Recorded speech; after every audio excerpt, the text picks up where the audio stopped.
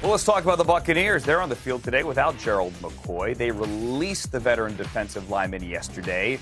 They owed him $39 million over the next 3 years. They called the parting mutual. Bruce Arians did not want to say anything today about Gerald McCoy, said the statement said it all.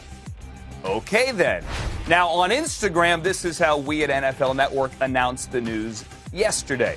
Quoted Ian Rappaport, he had the story, breaking news. Well, there were comments on the bottom of the Instagram post from Demarius Randall, Jarvis Landry, and Odell Beckham Jr.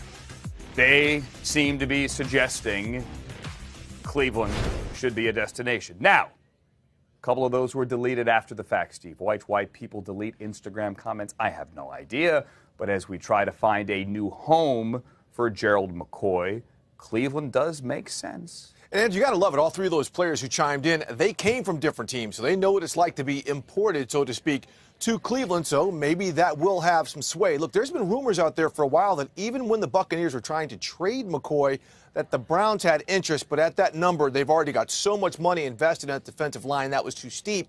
But now that they might be able to get him at a reduced price, think about that. Myles Garrett, Olivier Vernon, Sheldon Richardson, Larry Ogunjobi, and now possibly Gerald McCoy. That would be a ridiculous front up in Cleveland. They've already got a stacked team, but they're going to have some competition. We know the Patriots are one of the teams we've heard that could possibly be in on McCoy. And maybe at this point of his career, with all this losing, he wants to go to a team that could get him to the Super Bowl.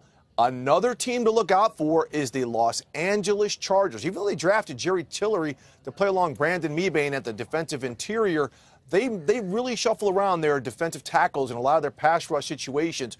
Gerald McCoy would be stalwart. And again, Bosa, Tillery, McCoy, Melvin Ingram. Oh, Patrick Mahomes, he could still be the MVP. But with those facing that front four, oh, my goodness, there's a lot of stuff that could happen. And Gerald McCoy, again, he's going to be a hot target. We'll see how quickly this gets done. But there will be competition for his services, Andrew. Absolutely interesting. 3 years, $39 million left on that contract, and he is now a free agent.